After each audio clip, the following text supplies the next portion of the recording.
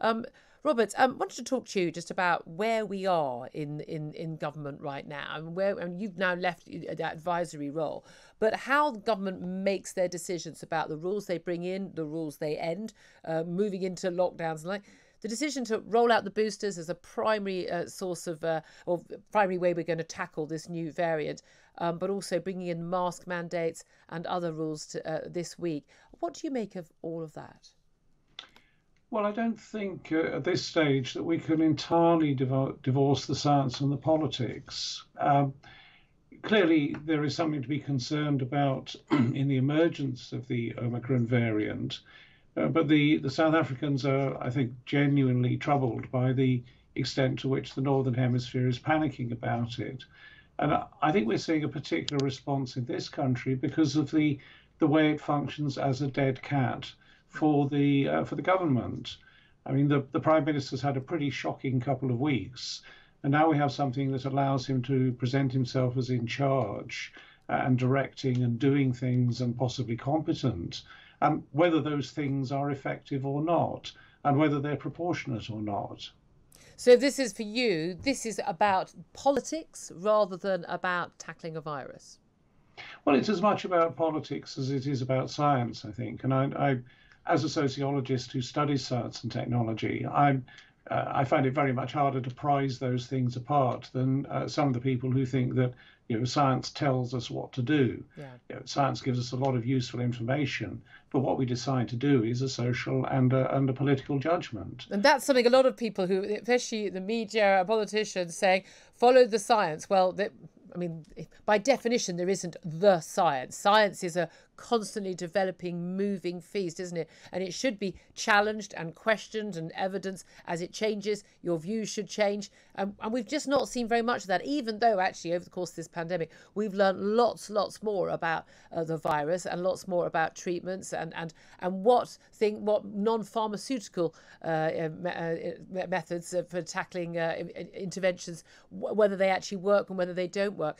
You particularly on social media yesterday, you raised the issue of face masks and the fact that they've been brought back in as mandatory in England, in shops, at public transport. Also, it turns out lots of other places as well, including hairdressers, estate agents, vet surgeries, and all of that, but not in hospitality.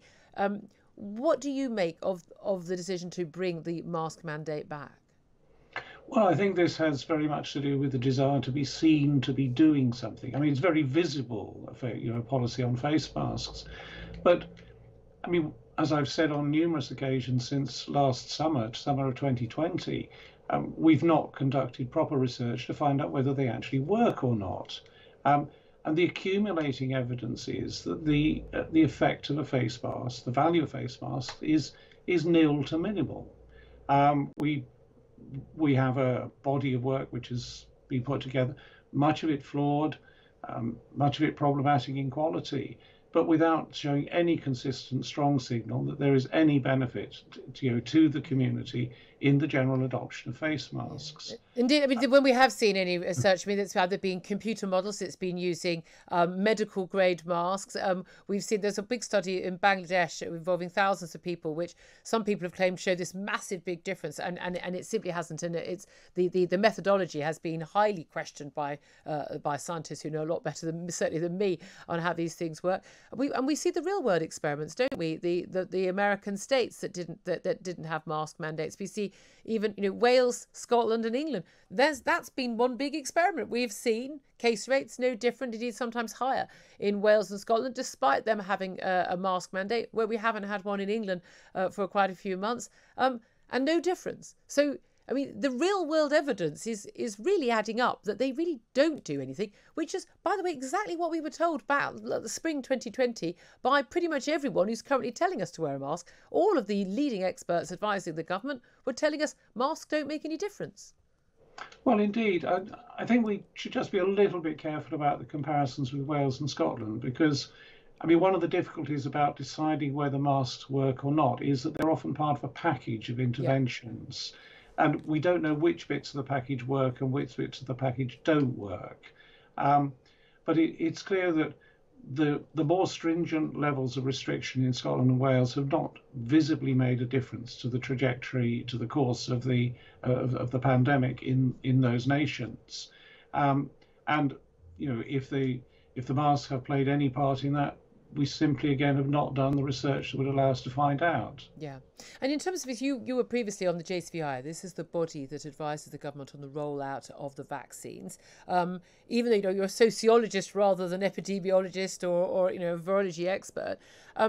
But you and many others who are not specifically experts on viruses, you've played a role in advising the government on what will be acceptable to British people, how to almost sell policies to the British people. What do you make of the decision to roll out the boosters to everyone over the age of 18, double jabs now for 12 to 15-year-olds, and even fourth jabs for those immunosuppressed? Well, this is not likely to do any great harm and will probably do some good. In practice, the operational issues mean that there probably won't be a lot of difference in when people actually get vaccines. I think it's very unlikely that the NHS is going to be able to mount the sort of effort that we saw in this spring. Yeah. And where people were literally happily queuing up to get their vaccines. Well, indeed. I mean, many of the premises that use vaccine hubs have now reverted to their everyday use. Many of the volunteers have now got jobs and they've gone back to work. I don't think it's going to be possible to get the same kind of speed and capacity as we saw earlier. So that, if you like, allowing people to get jabs from 3 months after their last dose, in practice, I suspect that mostly it will be 4 or 5, even 6 months, especially as JCVI has been very insistent that the NHS should call people forward according to the existing priority groups, so that those at greater risk get access to the vaccines first. But I certainly encourage anybody who is invited to come forward and to take up the offer. It will certainly make a contribution, and it will probably make more of a contribution than any of the NPIs, except possibly working from home. Yeah. I think this is the only thing, in my view, that's been really effective through the pandemic. And of course, it's the last thing that the government want to be pushing people to do again. Yeah, because of course the economic impact on all the other people who don't work from home. Really appreciate you joining us. Very thoughtful comments from you there. Professor Robert Dingwall, Professor of Sociology at Nottingham Trent University, previously was on the JCVI Committee advising the government. It's coming up to 9:33.